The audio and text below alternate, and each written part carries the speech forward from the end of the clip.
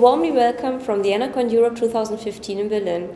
I'm happy to have Mr. Anthony Nicolopoulos from Titan, Greece here, and we will have some minutes to talk about his current work and his first impression of the ener.CON, for example. Thank you very much. I'm delighted to be here. It's my first time. I think it's a very good conference.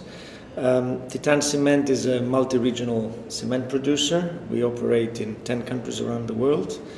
And obviously our big concern is energy, because it's a very high input to our product.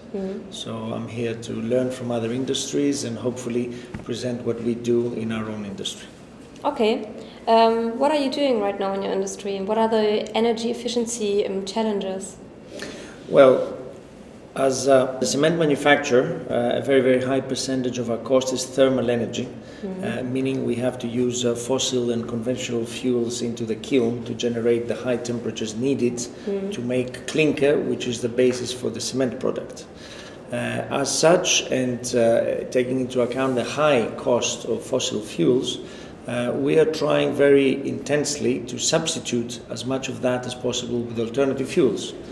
This is a safe, environmentally sound and very well perceived practice in the cement industry for decades now. Unfortunately, it's not so well known in the developing world, where a lot of our industry is concentrated. So introducing these sorts of fuels, which can be anything from biomass to municipal solid waste derived fuels, to sludges, anything that has basically an organic potential, is a process that has to be done very closely to the local stakeholders. It is in fact a win-win solution, because the cement industry can provide a solution for certain waste that cannot find other means of safe disposal. I think we've passed the stage when we want to bury our waste. This is the technology of older generations, and we can take value out of that. Obviously, first we have to recycle whatever can be reused, but then of course there's a lot of energy potential that can be recovered from such waste, and the cement industry is ideally placed to do that. Okay. How do you think has the cement industry developed in the recent years? I think the cement industry is trying very hard to meet the challenges of the new outlook. It's trying very much to be sustainable. I believe that a lot of the current agenda about the circular economy, about sustainability, has been driven from the cement industry. We are, of course, one of the largest emitters of CO2 gases because of the process. And this is why we are in the forefront of making all changes that would mitigate this impact.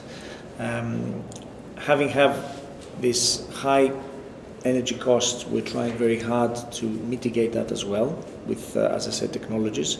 We're also being very much dispersed around the world. We're trying to help the local communities take the product.